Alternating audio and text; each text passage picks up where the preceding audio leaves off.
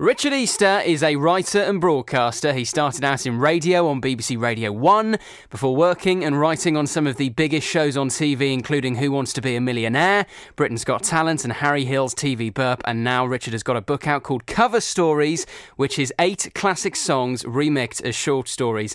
And Richard Easter is here now. Hello, how are you? Good morning, I'm well. Thank you very much for having me. Oh no, thank you so much for coming on. I mentioned there you've had an incredible career and you've done so much in it.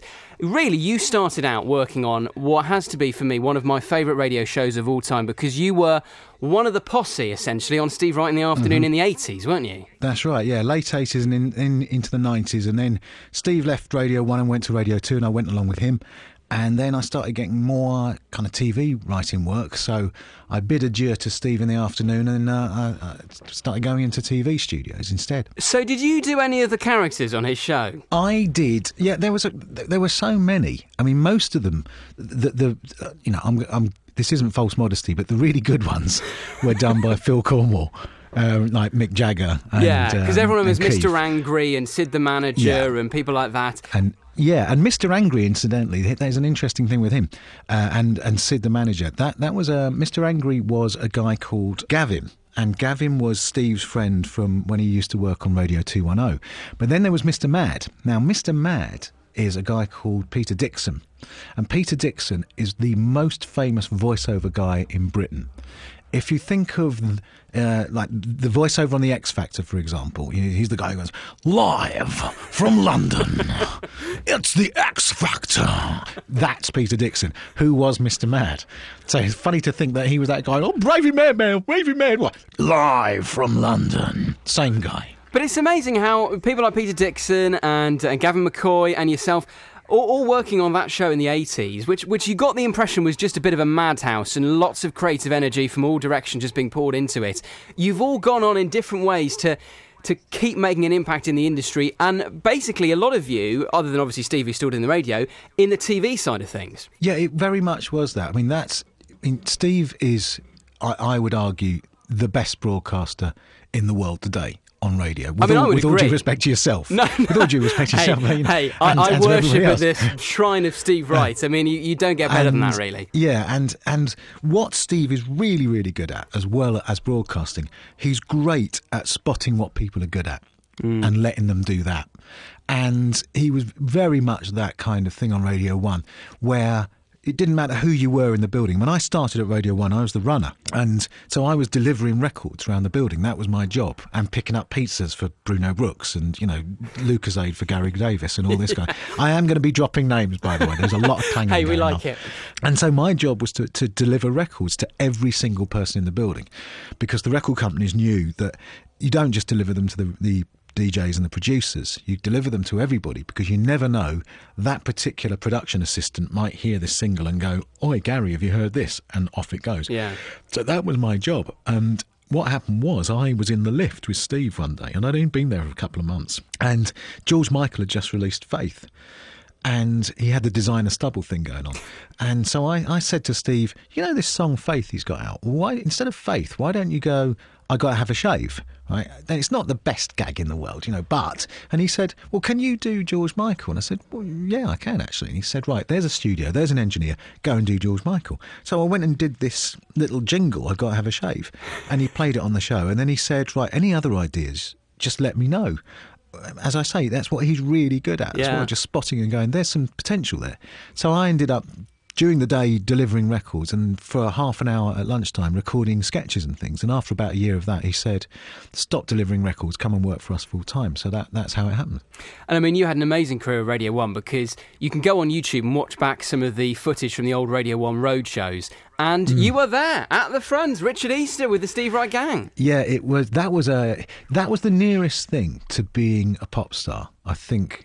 I mean, I did have a stint of about 6 weeks in 1991 where I was actually a pop star. I had a top 5 hit with "I'll Be Back," which was one of the characters in Arnie and the question. I used to do Arnie. Yeah. So Arnie was this character that I used to do on air. And the idea, Arnie's raison d'etre, was just to kind of open fire all the time.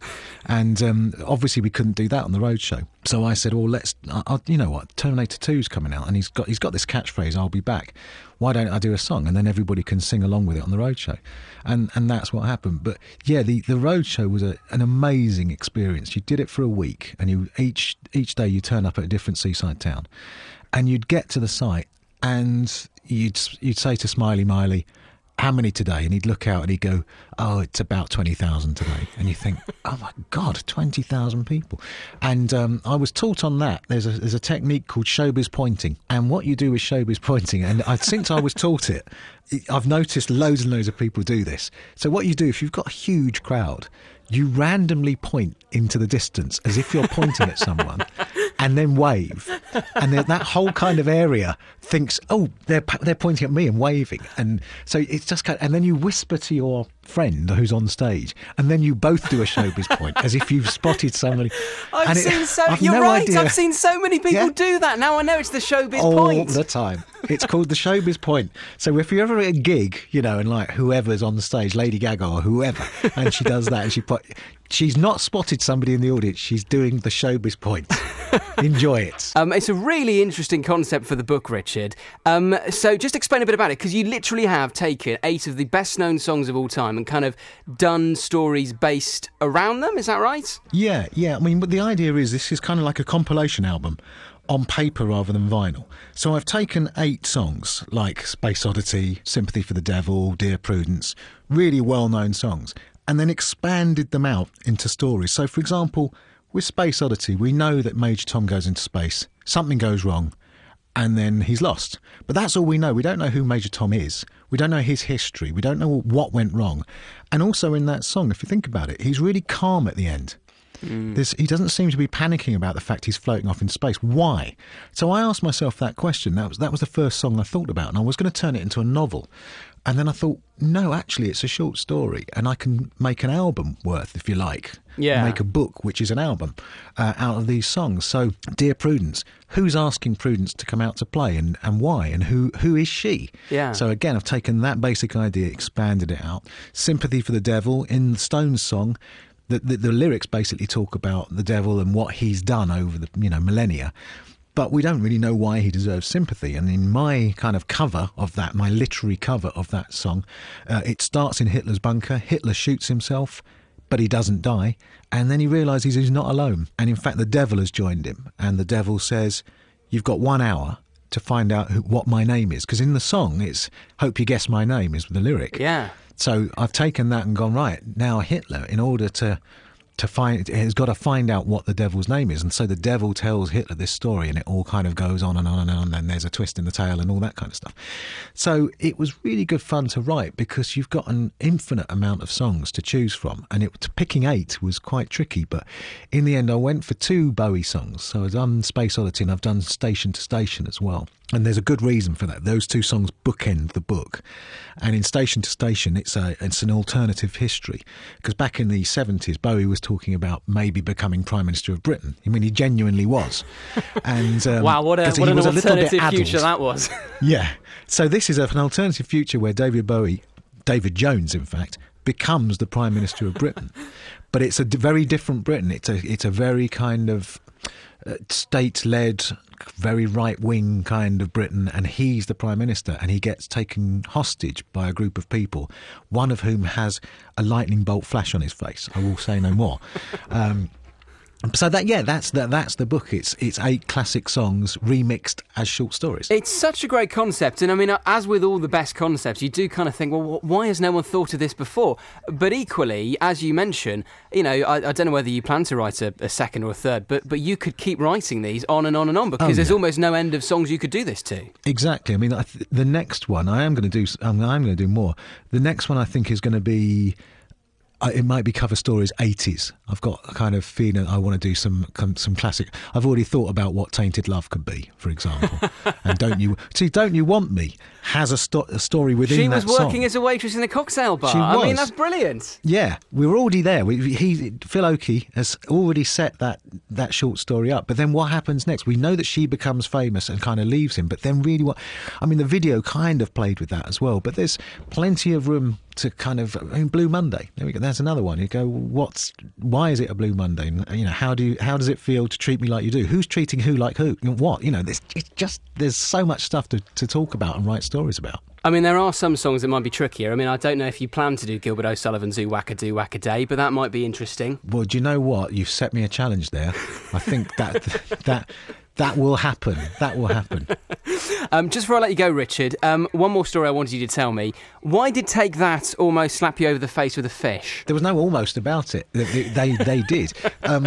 Well, this was back on Radio 1. And at that point, I was, I still am to an extent, I was a bit of an indie kid. So the idea of Take That being this manufactured band was anathema to me, because manufactured band, rubbish. So any chance I got to slag them off on air, I would talk about how rubbish I thought Take That were.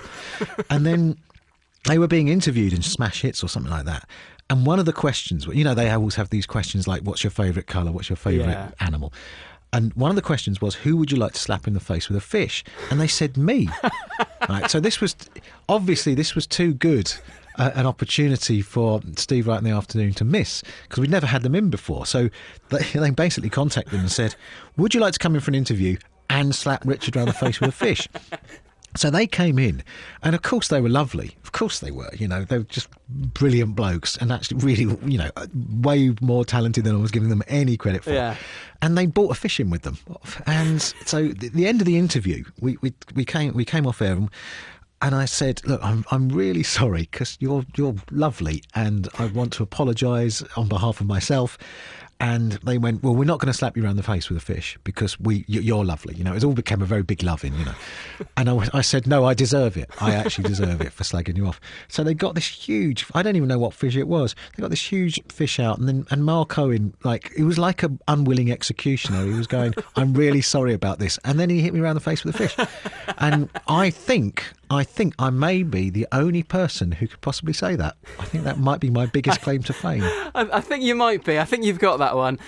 Richard Easter's new book, Cover Stories, 8 classic songs remixed as short stories, is out now. Richard, brilliant to talk to you. It's Richard Easter. Thank you so much. Thank you so much for having me. Cheers.